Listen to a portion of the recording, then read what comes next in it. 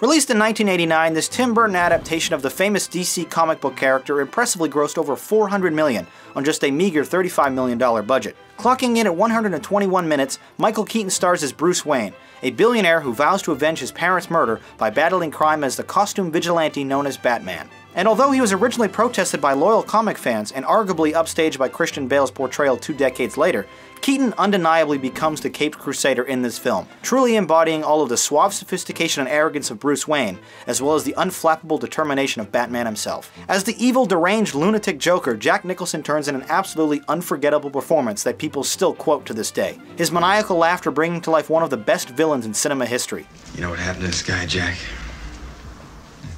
Made mistakes. And then he had us. Lights out! Now you want to get nuts! Come on! Let's get nuts. Tell me something, my friend. You ever dance with the devil in the pale moonlight? What? I always ask that of all my prey. I just like the sound of it.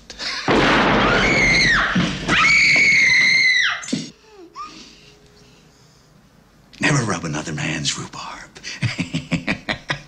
Skipping right past Batman's origin story, this movie opens up in a pre-existing universe, carefully crafted in the classic Tim Burton style. His treatment and scope of the Batman universe is serious but campy, flashy but gritty, and surprisingly well written to boot. Featuring mostly practical effects, Gotham City looks and feels like its own character here, giving the viewer plenty of eye candy as the super slick Batmobile whizzes down its streets.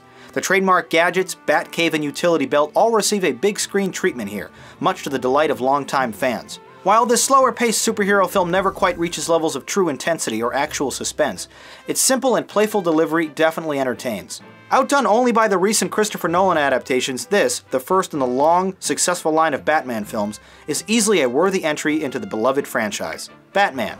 Colorfully entertaining. Nicholson is outstanding. Well, that's what I thought about the movie. Now let's see what you had to say about it in the YouTube comments.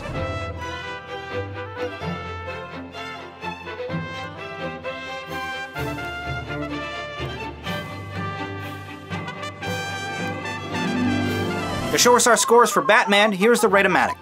An 8 and an 8.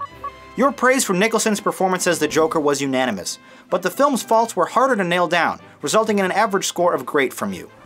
I completely agreed. This is a fun and at times zany version of the Batman universe, but there's something decidedly missing that prevents me from scoring it any higher. But I did think it was pretty great.